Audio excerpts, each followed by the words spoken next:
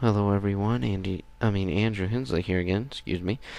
Here's another video. This is actually an obvious question that a lot of people, believe it or not, ask. This question is how to um, change your homepage in Firefox. So, made a quick video for it. Sorry for the bad quality. I'm not necessarily good at using my voice.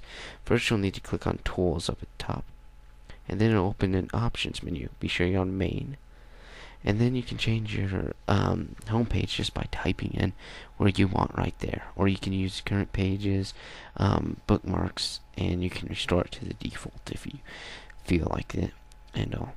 And also, don't forget to press OK. Well, thanks for watching this video.